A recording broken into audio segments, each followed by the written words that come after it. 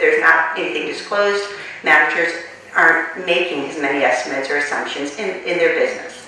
And this might be because of the nature of their business.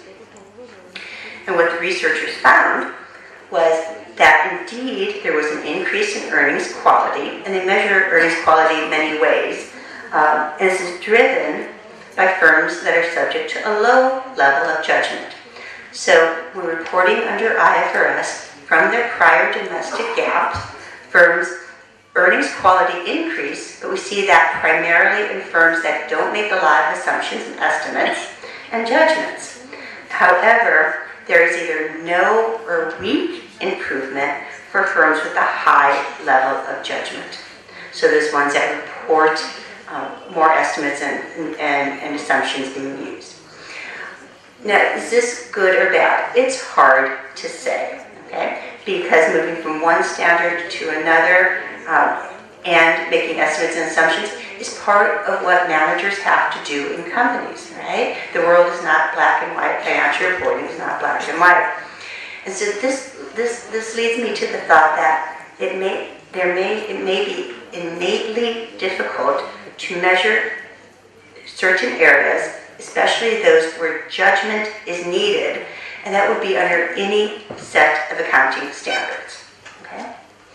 And this is why, in part, we are the experts, that we know it is difficult to understand and implement the accounting standards, and managers then, understanding the business, must do their best to do this, okay? Knowing that they are making assumptions and estimates, but understanding where those are.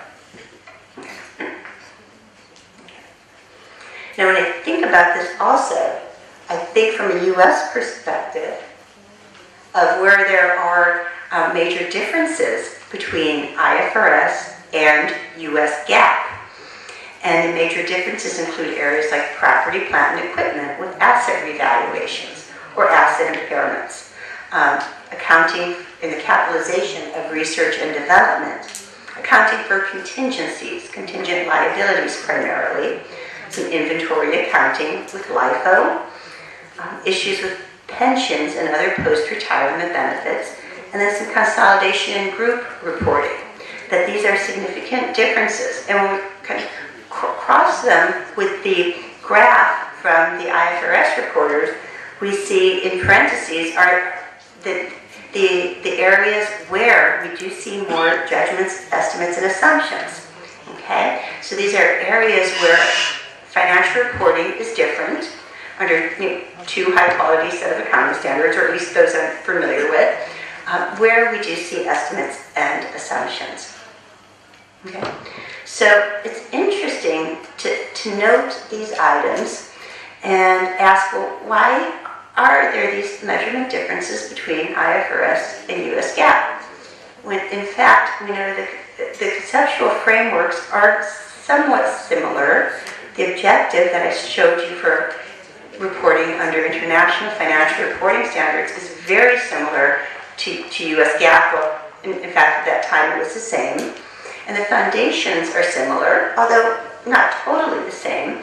And yet we see some differences in standards that are important. And sometimes it's hard to determine in these areas where there is a lot of assumption, a lot of estimates, and a lot of uncertainty, what is the best way to account for an item. So as a standard setter, basing the accounting on a certain set of principles and the conceptual framework, you can different solutions or different answers might be arrived at. Okay? Is there a best way to do the accounting? And which standard better reflects the underlying economics, and then in what settings? Okay? So even though there are differences, I believe that the standard setters do look at, given their principles and their priors, the best set under the circumstances, that they are setting the standard, but knowing that there can be different methods or different choices that even at a standard setting level can be made. Okay? So that's more of the background on the objectives and the principles versus rules-based, and to a little bit the path that would lead us down. I want to get back to some of the expected benefits under IFRS. Okay. We said that two major outcomes that countries might be seeking under IFRS are improvement in financial reporting quality and comparability, and then these would have benefits to capital markets and to the greater society. But some of the benefits that they look for to capital markets might be a lower cost of capital, the increased ability to raise capital, increased ability to attract foreign investment, better financial information for financial statement users, improved transparency of results, enhanced comparability. These are all other benefits that have been thrown out and given for IFRS. And then at the company level, better management of global operations if we're all reporting under one and rolling up to one standard. And then better information for financial regulators, and not only within a country, but across countries for cross-border financing. Okay? So if these are some of the expected benefits, then what has research found, or what do we know that these benefits are actually happening? Okay? In terms of financial reporting quality, okay, we could think of financial reporting quality in two different ways. One is the properties of accounting information. And there's been a significant amount of research done after the adoption of IFRS in many countries, comparing properties of accounting information under prior domestic GAAP to properties of accounting information under international financial reporting standards. Okay? These would be for the European Union countries, for countries like Australia, Canada, and Taiwan. And this research has been a little bit mixed in terms of the properties of the accounting information itself, and that there has been more earnings smoothing, which has been viewed as not a positive financial reporting property, and less timely loss recognition. Again, not a positive outcome. However, there's been less earnings management towards targets such as analysts' forecasts of earnings per share. Okay? Another way to think of financial reporting quality is to look at how well the financial reporting is in the capital markets, such as in stock returns and stock prices. Okay, this is an alternative and almost a complementary way of looking at quality. So I'm a company reporting my net income and my book values. Is the market using this information? Are they using it more or less than they use the information under my prior domestic GAAP? And here the evidence is also a bit mixed, but more towards the usefulness of this information. That earnings, book values, and cash flows are more related to stock prices under international financial reporting standards than they have been under prior domestic GAAP, in general, on average. And that differences between international financial reporting standards earnings and book values and those from prior domestic GAAP are more related to stock prices. So there appear to be capital markets benefits in terms of our market understanding and relying on this information that is impounded in prices. The properties of the accounting information, that one's a little more difficult. And part of the difficulty is that when we look at the properties of accounting information itself, compared to the prior domestic GAAP, our starting point there is prior domestic GAAP. And if we believe that that is a good benchmark, then this research is informative. However, if we do not believe prior domestic GAAP is a good benchmark, just because there are changes from what we saw under our domestic GAAP doesn't mean financial reporting quality is better or worse. It means there are changes in the information that are reported. So I look at this evidence, I believe that the market valuation of the accounting information is critical, and the market use is critical to get those desired benefits. We think about comparability. Comparability is defined in the conceptual framework of the International Accounting Standards Board that is used for development of IFREC. It's defined as the quality of information that enables users to identify and understand similarities in and differences between items. Okay? So that's what standard setters view accounting comparability as. To implement that as an accounting researcher is a little more challenging, but researchers have tried to do that. Okay? And what we found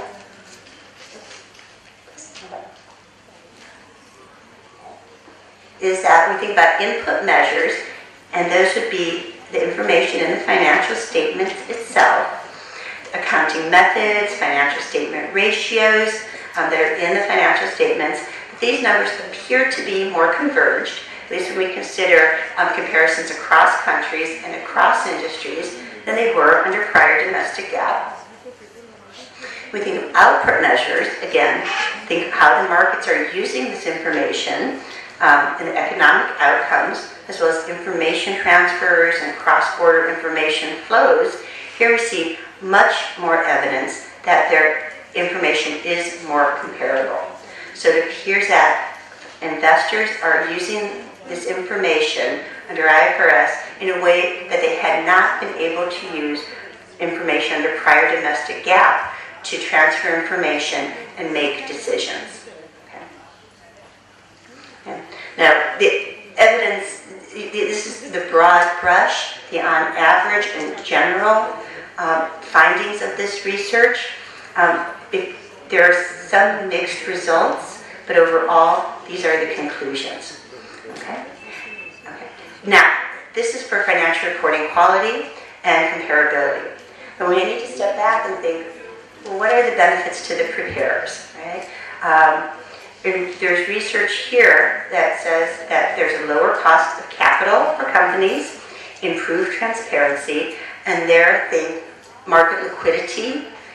Bid-ask spreads have decreased, and there's more trading after the adoption of IFRS. Increased comparability, which we just talked about. So my own research looks at foreign investment and increases in debt and equity investment, as well as greater analyst following. So the information environment appears to be richer. Okay? There's a big caveat with some of this research as it relates to the preparers, in that at the same time that companies are adopting IFRS, they're also increasing regulation and the enforcement of regulation. So it's sometimes difficult to attribute this to IFRS alone, but all of the changes that are happening in a country and in an economy to support and enhance the financial reporting appear to have these benefits. Okay. Now that's a preparer level. We move to a country level.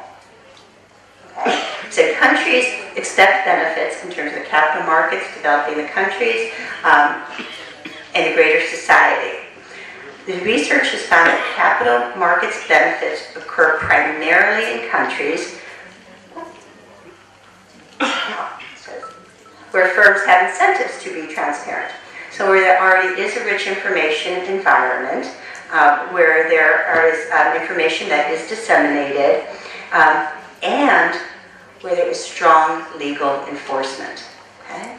So adopting IFRS in countries where there's not strong legal enforcement has not shown to provide those promised benefits of IFRS.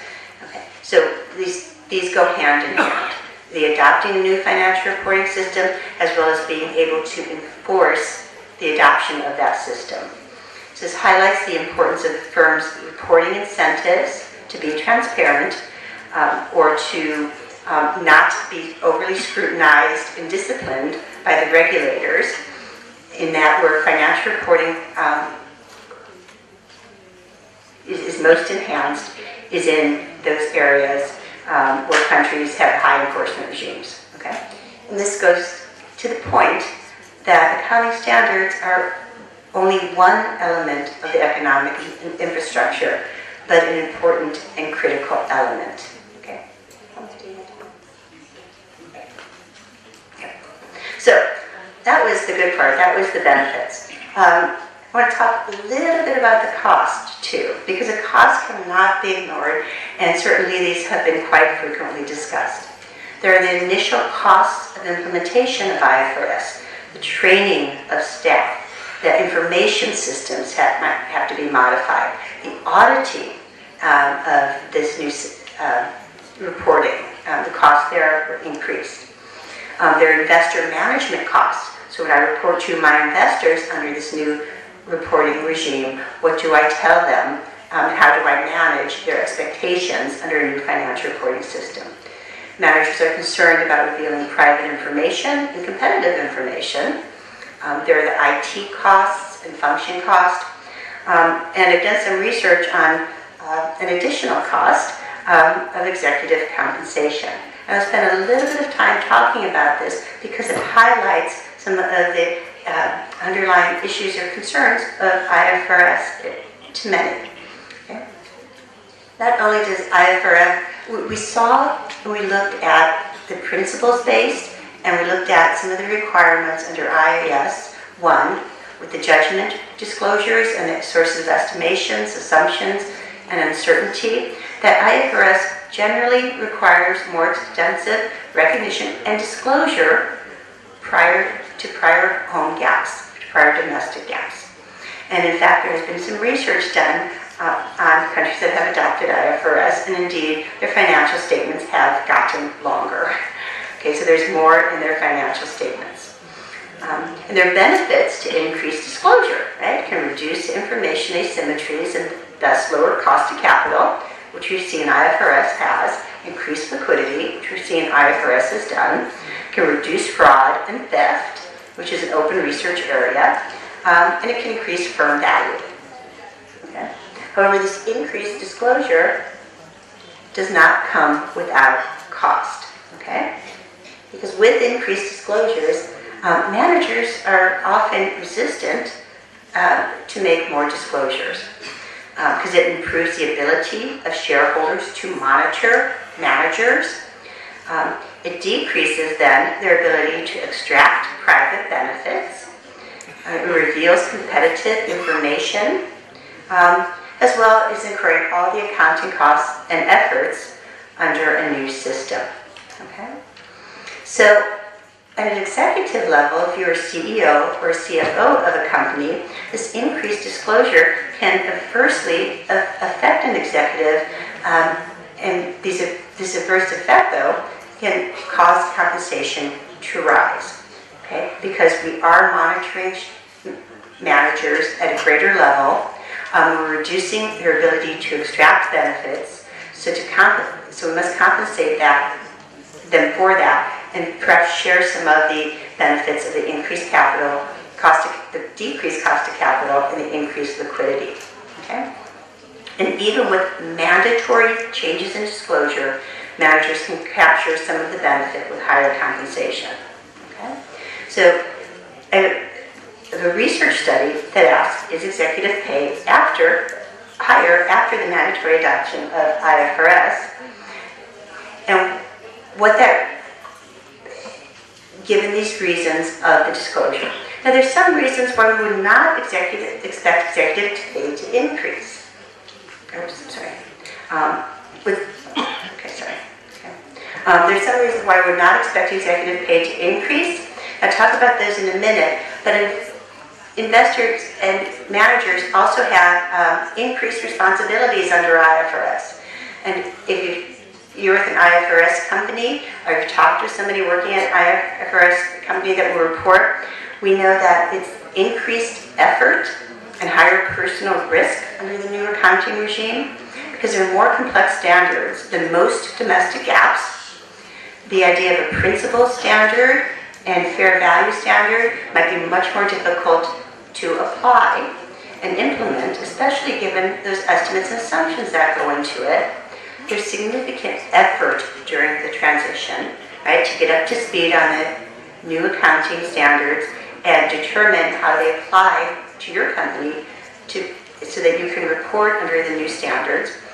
And there's a chance of causing a mistake or an error in implementation because this is all so new to a company. Okay? So because of this increased responsibility, and because of these risks with this increased responsibility, we might expect here, too, that executives demand more pay. Okay? And in this case, though, because of the increased responsibility happening well before the reporting, this pay increase might be seen at the announcement of IFRS adoption rather than when we actually see the reports. Okay? And we expect this increase to be hired for CFOs who are primarily in charge of the financial and reporting functions of the company. So, if I'm about to adopt IFRS, or if my company is about to adopt IFRS, I'm starting work today. I'm working with my auditors, I'm looking at the tax implications, I'm working with my IT team to best understand what this means for my company and how to report under this new standard. Okay. Now there's some reasons why we might not expect pay to increase, in that in many domestic gaps, financial statements are of lower transparency. Managers have more leeway to manipulate numbers, which might lead to higher compensation under the old standards. So we might not see more pay, even though there's more disclosure, and because of that greater risk to the executive. And also executives in a country often face outside options in terms of their employment. As a result, they might not be able to bargain for higher compensation or working at another company, and if they work at another company, they'll face the similar or same issues. Okay. So what we find in looking at a large sample of countries and companies that adopted IFRS, there's European Union companies in 2005, as well as Australia and Canada, we find that after the announcement of the adoption of IFRS, executive compensation does indeed increase.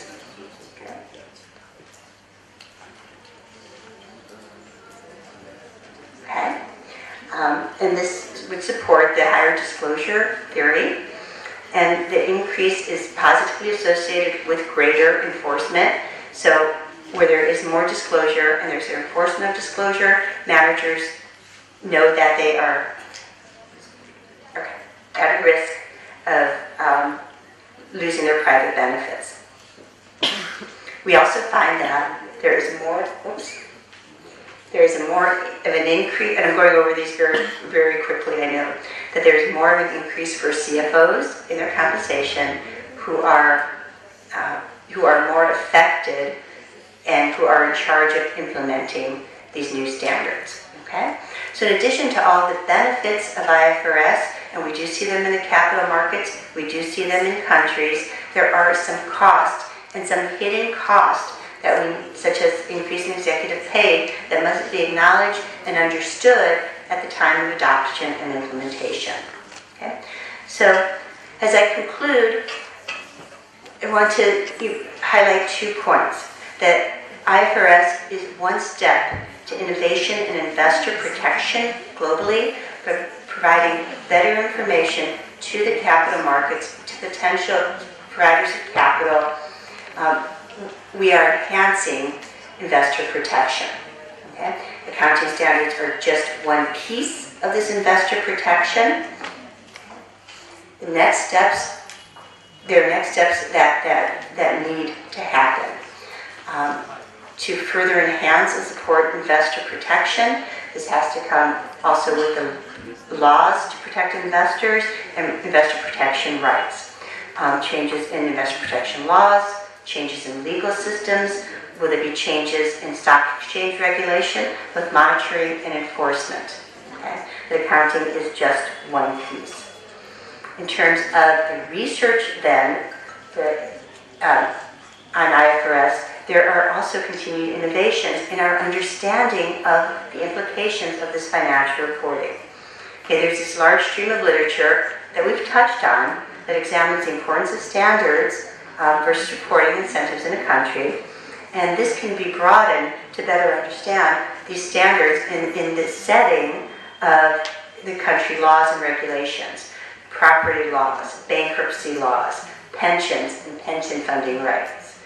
So that there's still much more work to be done as we understand the benefits and the costs of IFRS, but we do see it happening, and we do see those benefits there.